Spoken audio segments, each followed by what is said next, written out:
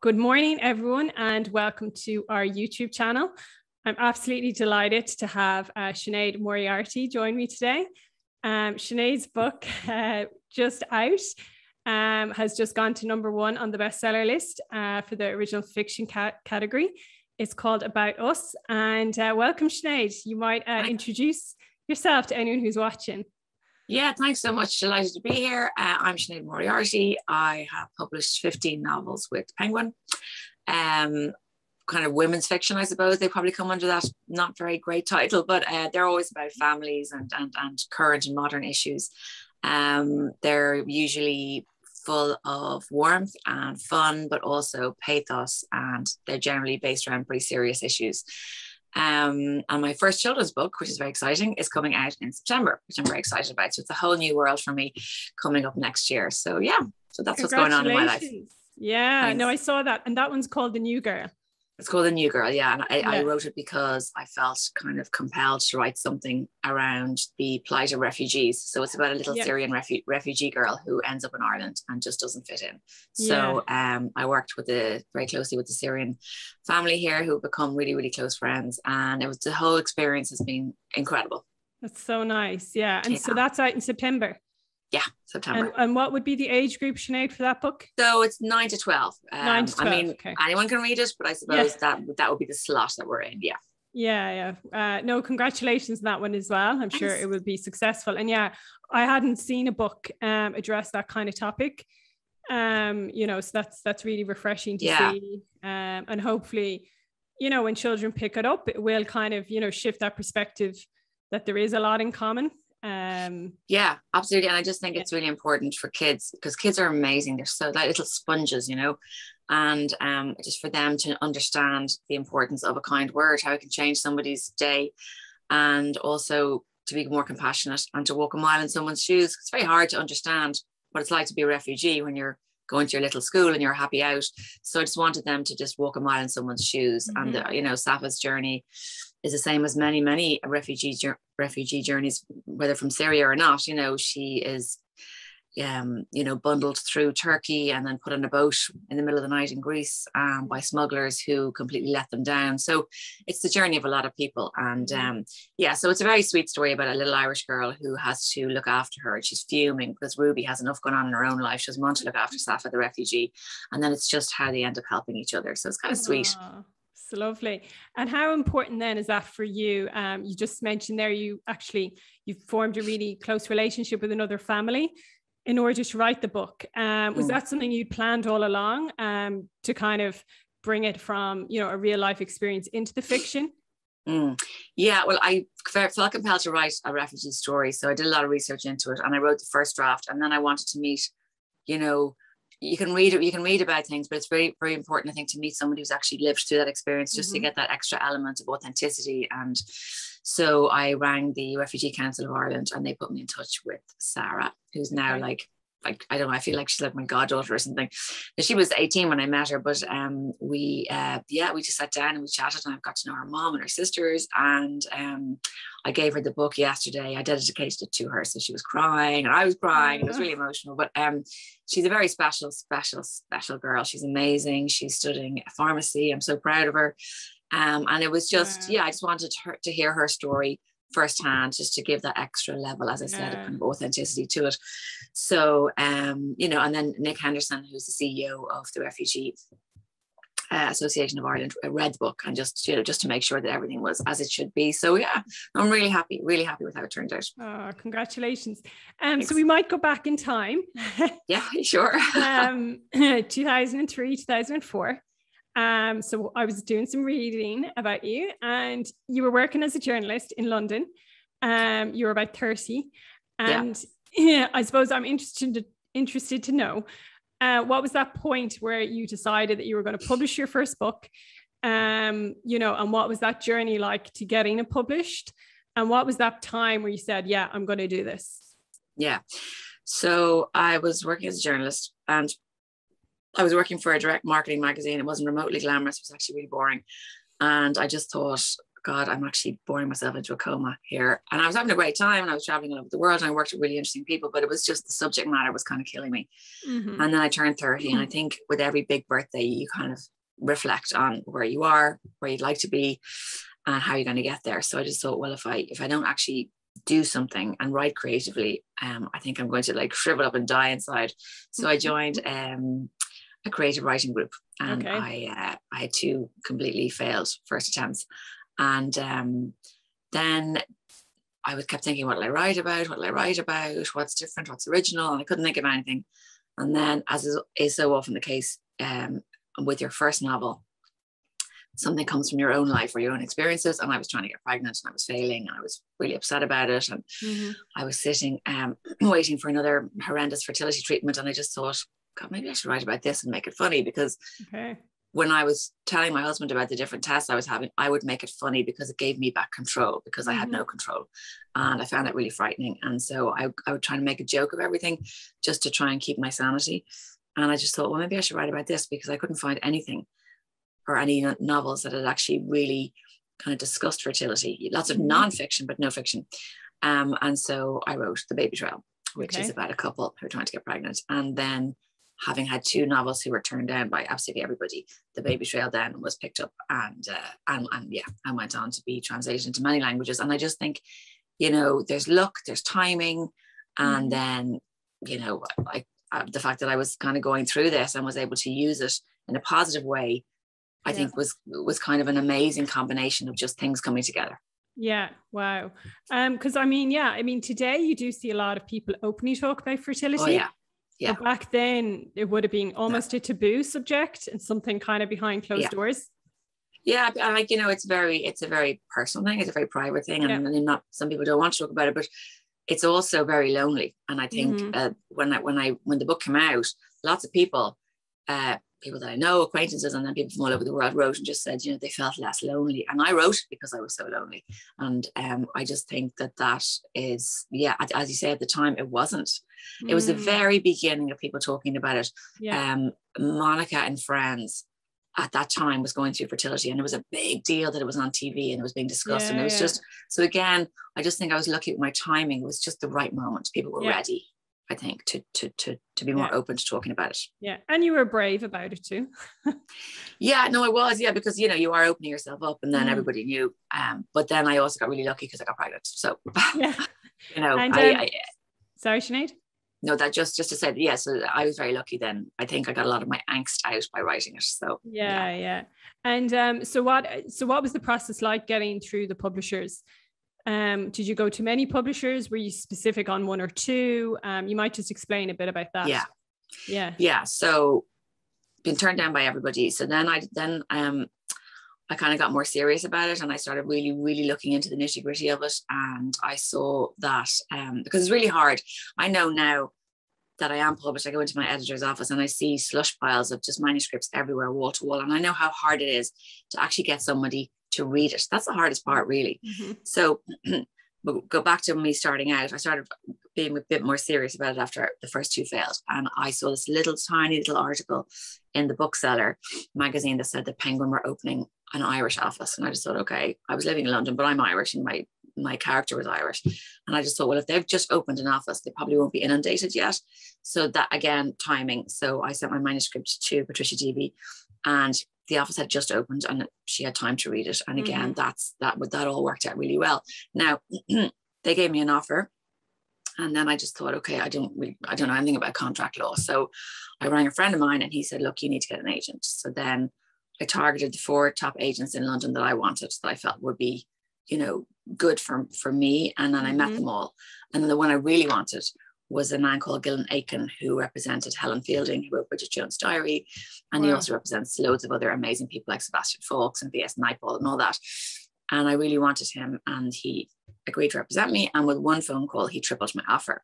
So I always say this because I think it's really important, if at all possible, to get an agent, because it just makes a big difference. And it also it makes a big difference. But I couldn't get an agent until I got an offer. So the whole thing is, it's very complicated. And I always say to people, like, there's no right way or wrong way. You just kind of have to figure it out as you go along. But I do think, you know, I know people who've tried to do it all by themselves. And most people end up going back and getting an agent because it just takes all that kind of, contract and negotiation out of your hands and leaves you to focus on the creative process, which is why you got into it in the first place. Yeah, exactly. And in a way, I suppose the increased offer they get kind of pays for them. So absolutely. Yeah. And the rest. Yeah. And then, I mean, I've spoken about this before. It allows you then to focus on the creative side and leave all the other stuff to someone else. You spoke there about being rejected quite a few times before this point. What made you keep going? I mean, it would have been easy kind of just to give up. Yeah. So the first 2 books I wrote were, I sent them everywhere. I sent them to England, I sent them to America, I sent them to South Africa, Australia, New Zealand. I was so determined to get published. I thought they were great, and they were obviously trash because everyone kept saying no. And it's really, I say it lightly now but at the time I was crushed because it was sort of 2 years of constantly being rejected over and over again. But I just, I think, and sometimes when I do creative writing talks, I can always see the person who's going to make it, because it's like, you can't not write. I couldn't not write. I had to write. It's my happy place. It's the only thing I wanted to do. And I was working full time. But any spare time I had, I'd go into the office early. I'd write at lunchtime. I'd stay late. I'd write at the weekends. It's like a compulsion. I couldn't not write. And I just thought, well, what am I writing for? Am I writing because I absolutely have to get published, or am I writing because I love it? And I said, I'm writing because I love it. And that kind of took the pressure off the whole having to get published thing. Yeah. And, I do think it's very important. It is hard to get published. I'm not going to lie. It is hard to get published. But so you have to decide, why are you writing? And if you really love it, and if it is kind of just something that you have to do, and you just feel you have to say things and write things, well, then keep going, because I think you probably will make it. That's the difference. I see it all the time with people. Even with having a conversation with someone, I kind of know who's going to make it and who isn't, because there's just a different approach, I think, or just a different need to write. Wow, that's really good advice. I suppose you kind of first and foremost have to do for yourself and do it from within, because you have a story to share. And it is interesting because everyone has a story, and whether they choose to do nonfiction or fiction, it's still, there's always a little bit of personal, which I think you're a testament to, and how you dress it up is up to the different author. But it is incredible that, success kind of does come from passion, and that burning desire. And then when you have that, other things can tend to fall into place. Like you talk there about timing and everything lining up. It's almost like that happened because you were doing it for the right reason, sort of. Yeah. I mean, it's so true. I mean, you kind of wonder, did the stars align, or did you sort of just keep going and grafting and then they did align, or I don't know. But, I don't think anybody who has had a measure of success has not had a measure of luck as well. There is luck involved. So, but you also have to be incredibly tenacious, which I was, and you also have to be very disciplined, which I am. Yeah. And, so there's no point pussyfooting around. If you want to write a book, you just have to crack on and do it. And, people go, oh, I don't have time. You'll find the time. If this is something you really want to do, you will find the time. And even if you only get 40 minutes a day to yourself, get up at 6, get up at 5:30, whatever, you're putting words down on the page, and they build up, and soon enough you'll have a novel. So I just think if you really want it, you'll figure it out. You'll make the time. You've got some really good tips on your website. I was actually reading them this morning for anyone watching, to check those out. And you touch on some of those subjects about turning off your phone, turning off the TV, sitting down. And you said, even if it's a couple of sentences, it adds up. It all adds up, and you might go, Ashley, look, what's the point? I've only got half an hour. It's amazing what you can write in half an hour. I mean, sometimes, some days I might have 6 hours and I might write 1,000 words. And some days I might have 45 minutes and I could write a really good 500 words. So, don't not think that half an hour you can create something or write something down that could that's going to move your book forward. And it's all about momentum with writing as well. You can't really just sort of write a bit here and then 6 months go back there. You need momentum for your story and for yourself. So you need to say, right, this is going to be my specific time every day. I'm going to sit in this specific spot and I'm going to write. And I think if you get that routine and that momentum going, it's amazing what comes out. And and also, again, like whether you get published or not, you're doing this for yourself. And if this makes you happy and this is what you love to do, it's an amazing achievement to finish a book, regardless of whether it gets published or not. And the great thing about now is, and that this was not available when I first started, you can self-publish, and you can get somebody to do a beautiful production of your book and have that. And you should be really proud of that, whether it sells or doesn't sell, because it is an amazing achievement, So I do think that I guess when you're starting out, don't think too much about having to get published. Just write what you need to write. Yeah. No, great advice, Sinead. So if we then looked, I suppose, from that point in time when you got your first one published, The Baby Trail, to today, it's incredible to see, I can hear it then when where you're talking, the consistency then with you as a writer, in the sense of you knew who kind of you were, you knew about your voice, you knew maybe your audience, you definitely come across as a very consistent kind of show up author, I suppose, if that's a word. Yeah. And, I look at your portfolio and it is incredible, and all your covers, there's a similar theme. You've got, the stories are all, there's a thread there. Yeah. And I suppose there's kind of at least one a year, that and then each was kind of successful in their own right, including winning the Post Award in 2015. So what do you think, if you look to that period of time, what do you think kind of kept you you've talked about some of it, but what kind of kept you at the top? What kind of kept your consistency going? To be able to look back and think, wow, I've literally had a successful career.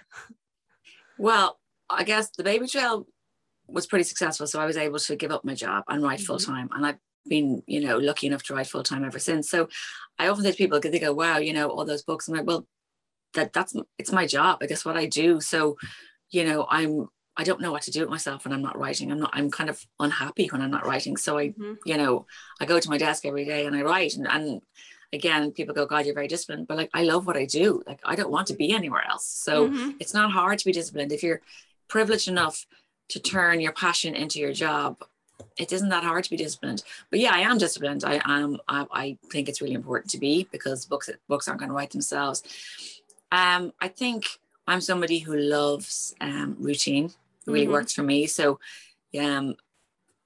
after I had kids, I have 3 kids now, like I used to find summer holidays really, really hard. They're older now, so they're kind of independent, but I used to find it really hard because my whole routine went out the window and I couldn't get a rhythm. And by August, I was tearing my hair out. So yeah. And I also, another thing that's really important is that you have to be protective of your writing time, because like when I first moved home from London and I was writing full time, people would be like popping in, ringing on the door. And I was like, no, from sort of school hours, 9 to 2 or whatever it was, that's my writing time, and that's precious. And Zadie Smith said it as well, like you have to be not selfish but protective of that time, because that's your working time, that's very precious. So I think that's really important as well. I think consistency, I think the harder you work, the more ideas come to you. So that whole thing of writer's block, all the writers I know who are very hardworking don't really suffer from it, because it oftentimes what happens is when you're in the middle of a book, the idea for the next one comes up, because you're in this kind of whole, without sounding hippy dippy, you're completely immersed in the creative process, and your head is in a kind of a different place. And each book I've written has been based around an issue. So obviously infertility, I started with that. I did adoption. I've done breast cancer. I've done grief. I've done euthanasia. I've written about the loneliness of motherhood, the child abduction. That sounds a bit grim, but they're always warm as well.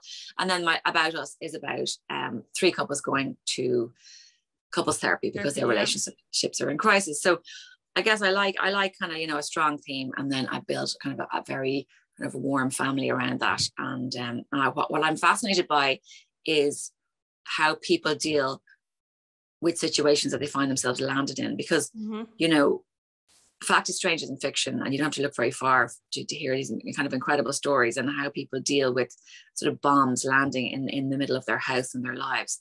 And everybody reacts differently, and I find that really interesting in families, how everyone reacts differently, and how a big event in your life can completely change the trajectory of your life, can change your relationships, and also how amazingly resilient people are. And that's really kind of what I'm interested in, is kind of just human nature, I guess. Yeah, no, that's incredible. And how much would you, I suppose, research each topic? I mean, we spoke at the start about how you did that for the New Girl, but would you do that for every book? Yeah, I do a huge amount of research. So I usually carve out about 3 months for research. Now it depends. It kind of depends on the subject matter. Some would be more heavier to research than others. But I think you have a responsibility and a duty, if as a writer, if you're going to tackle a subject that you have no knowledge of, which I've tackled many subjects I've no knowledge of, to research thoroughly. And the beauty is that actually, you know, when you approach an expert on a subject, people love talking about what they do. So actually everyone's very open and very generous with their time. So actually what I do is I do a lot of research first. Like one of the characters in my book was a 12-year-old girl, and she had a very specific type of cancer. So I researched that really thoroughly. And then I approached an oncologist and asked them for their time. So by the time you're talking to them, you have, you know, you have a decent grasp of the subject. So you're asking specific questions that you need.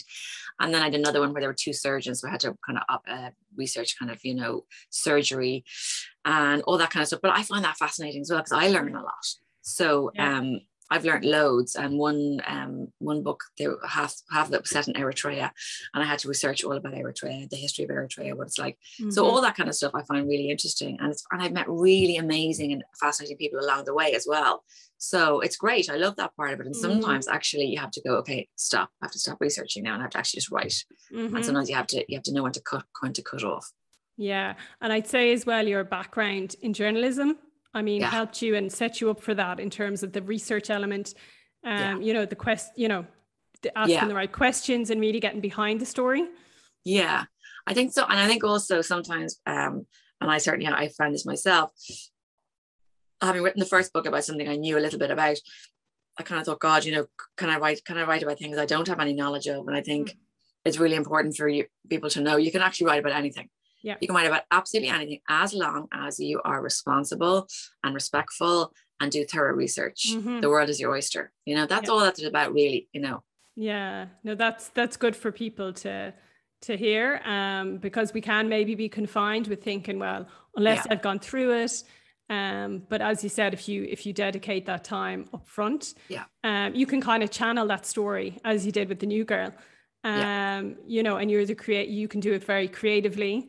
And, you know, respect that person's story, and that person's story mightn't have had a voice if it wasn't for you. So that's lovely. Yeah, exactly. Great, Sinead. So I'm going to jump on to then a question around authors starting out. And I know we have touched on some advice, which is really good. But I suppose a lot of the authors on Buy the Book anyway, we're sort of in book 1, book 2, you know, and facing, I suppose, the challenges of, you know, that keeping going, you know, the marketing side, the promotion side, putting yourself kind of out there, and, you know, facing, you know, sometimes positive reviews, sometimes negative, you know, all the challenges that come with it. So what advice would you have for, I suppose, early stage authors based on your own experience? Yeah, well, look, like I said, I could have easily given up after 2 books being rejected, because it was, you know, a lot of work, but I didn't, because I just, you know, this is what I wanted to do. I think, you know, you have to pick yourself up and dust yourself down. You have to accept that not everybody's going to like your book. I mean, even now I still get like loads of positive reviews and then one stinker, and the stinker still stings, but you can't let that, you just have to just, you know, ignore it. But I think, you know, it's about, I mean, a lot of it is common sense. It's about you've got to work hard, you've got to be tenacious, don't give up. But also, one thing I would say, and this is really, really important, if it's not working, park it, put it in a drawer and move on. Because, you know, I know lots of people who've got kind of fixated on a book and have spent years and years and years trying to make the book work, and everybody around them is telling them it's not working. So what you need to do is just put the book aside and then open up all that space for something else. It happened to me actually quite recently, about maybe book 12 or something, I think it was. And I had this great idea, and one of the characters ended up having kind of burns, and it was research into burns and skin grafts and the whole thing. And I was writing the book, And I just knew it wasn't working, but I just thought, no, the idea is great. And I kept going. And I got to about 50,000 words. So this is like, we're talking about 7 months work. And I used to have, my stomach used to kind of sink when I sat down at my desk because I just knew it wasn't working. Okay. And eventually I let it go. I just had to let it go. And it was torture. But once I let it go, I opened up this whole space and I wrote a book called The Good Mother, which I actually think is my best book. Oh, wow. So what I'm saying to you is, if I hadn't let that other book go, I may have eventually kind of made it work, but it was never going to be the book I wanted to write. So if it's not working, let it go. You can always come back to it. Yeah. But you know, there's a reason why you have that sinking feeling in your stomach. So that's really important as well. I do think it's also important to if you really believe that this book is going to work, then you know, trust your gut. I think it's really important to get non-family, non-friend advice. So that's why I joined a writers group, the creative writers group, when I was in London, just a bog standard. I just Googled it, it was up the road, and that was invaluable because the tutor kind of gave me really good advice, and all my classmates, who we all wrote completely different type of fiction, but we all gave each other really honest advice. It's much easier to take honest advice from a stranger than it is from a friend. That was invaluable to me. I think you have to be very professional, you know, like say my agent and editor, like they hate when people try and send them in like, you know, big fancy things. Just send in what they ask you for, simple, straightforward. Look at what they're looking for. Don't send in anything fancy. Don't harass them. I think it's really important to go to a lot of book launches, listen to writers talking about their experience. You often might meet people there. It's really important to look up books that are like your books and look at the acknowledgements and who is their editor, who is their agent, because that's what I did. And that's how I got Gillen, who sadly has passed away, and I'm now with Marion Gunn O'Connor. Wow. But again, he was the right fit, you know, so you have to figure out who's the right fit for you, editor wise and agent wise. Don't approach the wrong people. They find that really annoying. And all those kind of things, it's kind of a job to get a job, if you know what I mean. You kind of have to be pretty serious about it and be invested in the industry. Now I'm not going to say it's easier. It's not easier, but there are more avenues now for you as new writers to kind of build up momentum. So you do have social media, which is brilliant. And you can self-publish if you want, you know, just to kind of get a bit of attention out there. So there's lots of different things, and you can blog. Editors are always watching bloggers, by the way. Okay. So they're always watching bloggers to see what they're writing. You know, again, there are more avenues as regards sort of online magazines and, you know, literary journals, all that kind of stuff. So, you know, you have to get busy understanding the industry and figuring out exactly where you fit and then trying to make that happen. So yeah, I mean, you know, I think you have to approach it in a professional way because people will see that.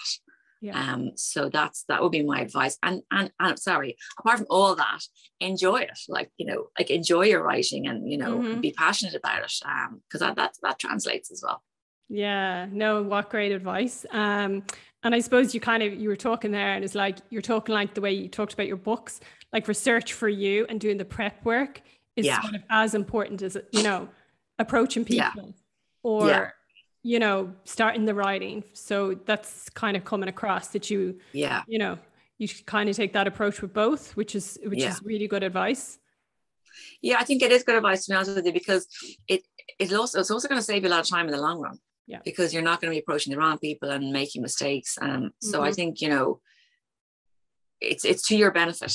And, you know, if you are serious about your writing, you know, spend a bit of time doing that research so that you're approaching the right people and you're targeting the right publishers. And, you know, again, I do think ideally try and get an agent first. Yeah. And you know what? Everyone's looking for content. So everyone wants to find a new writer, wants to find a new book. So, you know, don't be worried that, you know, the market is saturated. Everyone's looking for the next big thing. So, you know, like, believe in yourself. You know, it will happen. Yeah, as you've shown to be the case. Now your mum was a writer or an author as well. So how did that influence you growing up?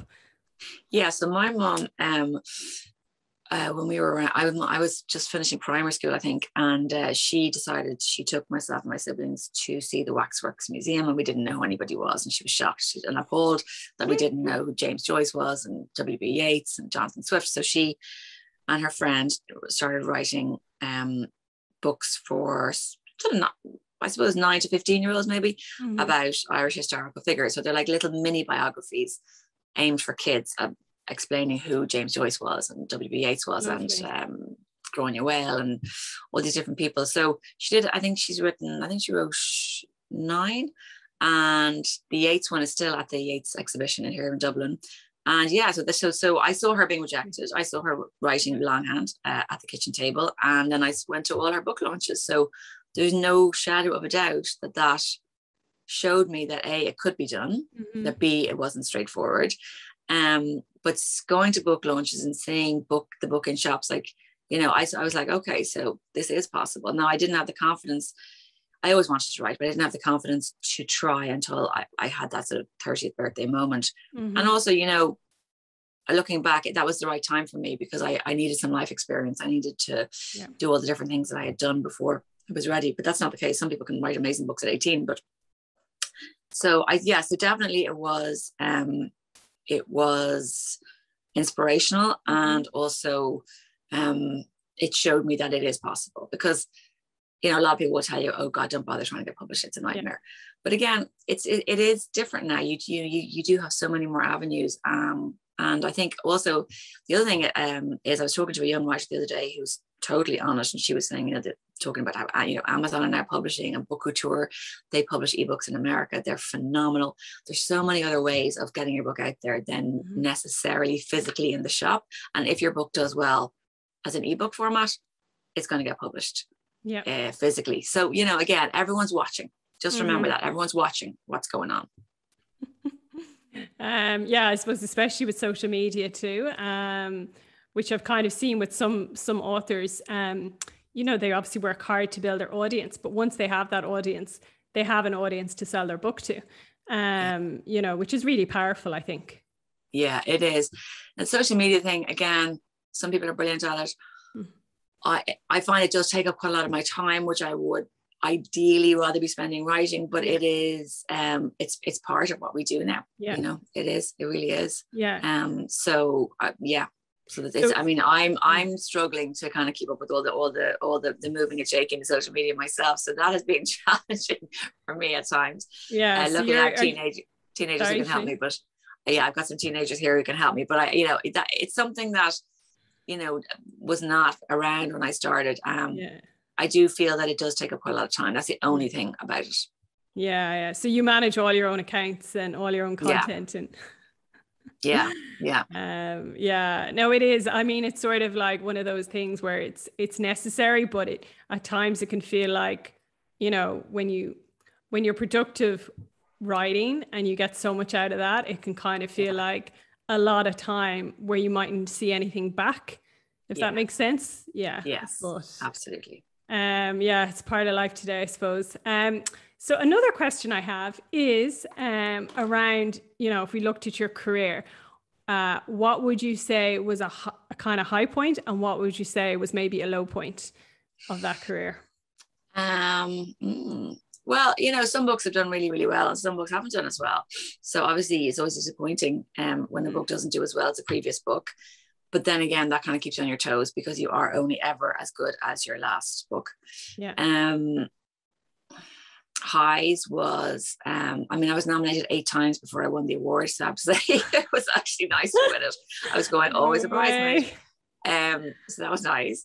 And I mean, look, lows are, I suppose, when a book doesn't do as well as you'd hoped. But I don't know, you know, you do. The great thing about constantly working forward is, you know, when a book comes out, I'm already in the middle of the next book. And that's really important to me, because it keeps me focused.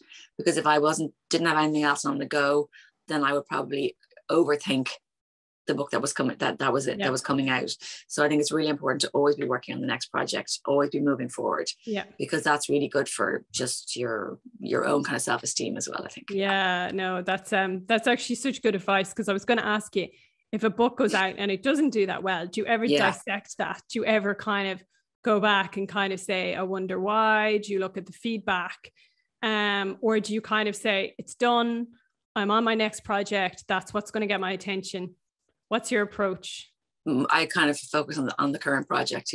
No, I do. I don't really dwell on it too much because it's done.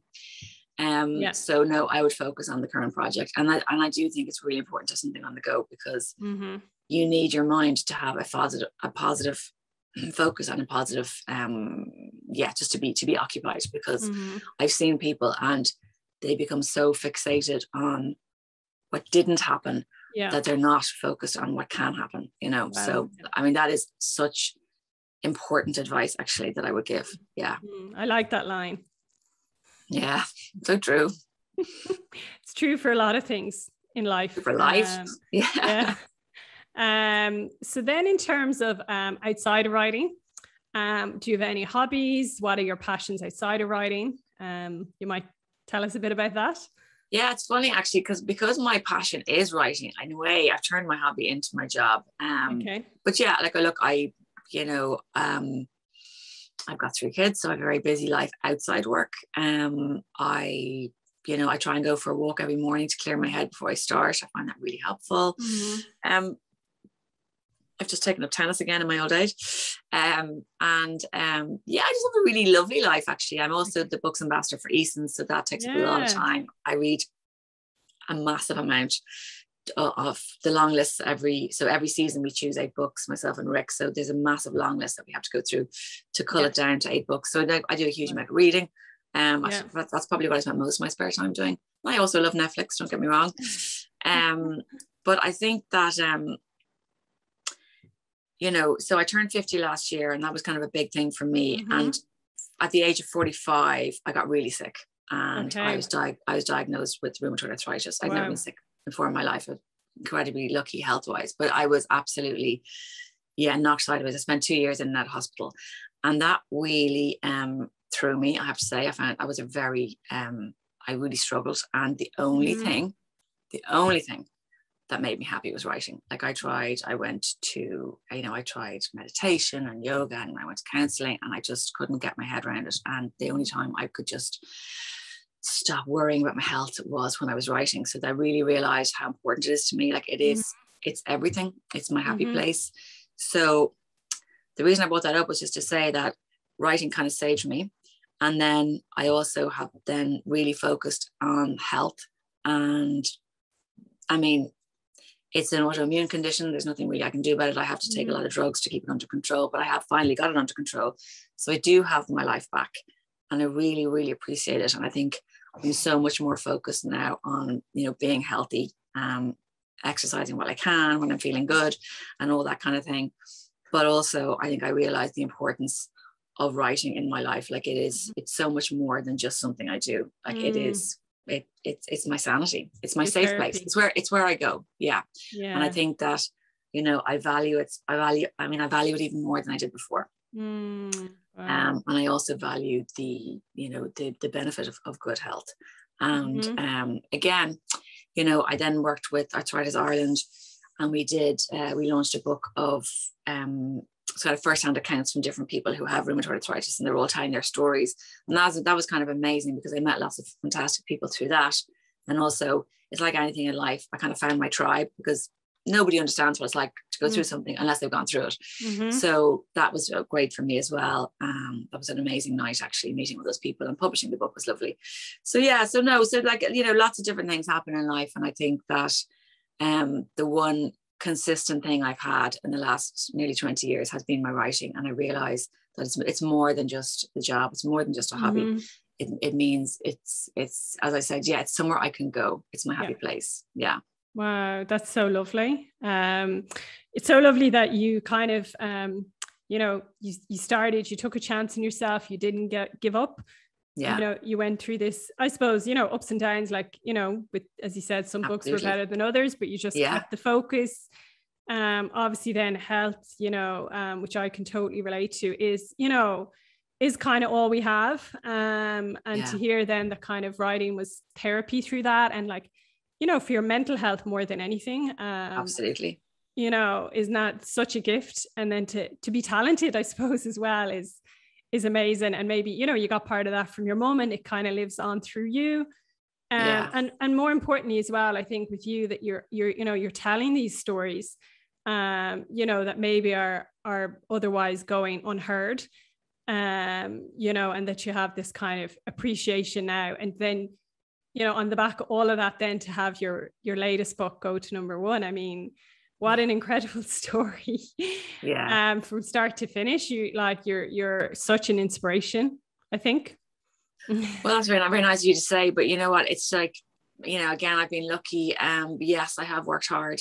But you know, the other great thing about this is there are so many gorgeous people in publishing. Like, it is such a lovely world. And, you know, Irish people, you know, when I first had my first book published, people were like, oh God, Jesus, wait till you see now, you know, you're successful now. It's an awful place of begrudgers. All I have had is support and kindness. I have made amazing friends through writing. Not just other writers, but booksellers, publishers, you know, people who just work in the publishing industry. It is a gorgeous bunch of people. I think I feel very lucky to live in Ireland, actually, because I know I have colleagues in England and the US who say it's not as warm and fuzzy over there. It's a bit more cutthroat. But you know, it's lovely. It's really nice. And I also really value the quiet writing time. I think particularly as, you know, we live in a very busy, noisy world. You know, when you do have kids and they're older now, when they were small and everything, life is very noisy, it's very full on. And I really value this quiet writing time. I think it's a privilege to be able to just sit down and just disappear into my own head for 5-6 hours a day, whatever I can carve out. So I do think, you know, I do feel very fortunate to do what I do. Yeah, no, that's brilliant. And so we started the conversation and we talked about the milestone birthday, which was 30. Yeah. And that kind of was the, you know, had you rethink things. And then you've just mentioned there, you had another milestone birthday at 50. Yeah. So was there anything there that kind of, you know, at that milestone birthday that you've reevaluated, that you're kind of looking forward to now for the next 20 years? Yeah, well, I was 50 in the middle of COVID, right? The first, so it was 2000, last year, and 2020. And, you know, I had saved for 3 years for the, you know, holiday of a lifetime. I was supposed to wake up on safari. I woke up in my house, had a few friends in the garden. But what I felt was blessed. I woke up and I counted my blessings, 100%. But my goal was to have a children's book published before I was 50. Oh. So I'm not counting last year because it doesn't count. So even though I'm past 50, my children's book is coming out in September. So that was my goal. Yeah. Very good. And it's happened. And again, that was not straightforward. It's taken a good few years for me to get this over the line. So just in case anybody's thinking, oh, it all sounds very easy. It was not. I really had to hustle this book because I believed in it so passionately, but I have got it over the line. And so that was my goal. Yeah. So I'm really pleased. Yeah, really pleased. Congratulations. And do you think there's more children's books in you? Yes. Yeah. Well, okay. I've loved, it was a joy to write. So I'm hoping, look, if it does well, great. It might tank, who knows? But it's something I wanted to do. I definitely have more stories, whether people want to publish them or not. We'll have to wait and see. But I've loved the experience. I find writing kids books really joyful, actually. Yeah. And I think that's such an important age group too, 9 to 12, in terms of getting those stories out there and getting that age group reading and away from the screen. Yeah. Couldn't agree with you more. You're so right. Yeah. Sinead, it's been an absolute pleasure. I've taken so much from this conversation. You know, I'm just so appreciative that you took this time because I know your schedule must be so busy. But you know, for you to kind of be able to impart some, you know, wise words with you know, other Irish authors starting out, it's just so valuable, and I know it'll be really appreciated. So thank you so much. Not at all. And you know, I like just keep going. It's hard sometimes. You just feel like, what's the point? But honestly, just keep going because it can happen. It will happen. I know. Yeah. No, it's been such an inspirational conversation because sometimes it is easy to see, you know, bestsellers and just think it kind of, you know, comes overnight. But as you said, no, there's a huge graft there. to get to the top. And even when you're there, you know, Yeah. you said you're only as good as your last book. Absolutely. And as I said, some really good tips on your website. You might just mention your website. It's what it is. Yeah, so it's SineadMoriarty.com. I'm also on Twitter and Instagram. I'll probably update, I'm probably, you know, more active on Twitter, Facebook, and Instagram. My website, then I need to update my website more. But look, you know, and if you want to DM me, you're very welcome to. And look, you know, again, all I can say is just keep going. If this is what you love, this is what you enjoy, just keep going, you know? Yeah, exactly. Yeah. Keep the faith. Keep the faith. Exactly. Sinead, have a wonderful day. And I look forward to seeing your continued success. Well, fingers crossed, eh? I'm definitely going to get my hands on a copy of The New Girl. It sounds amazing. Oh, well, thank you. Well done I'm on actually really happy with it. Yeah, thanks. Yeah, I think it's brilliant. Okay. Thanks, Sinead. Thanks a million.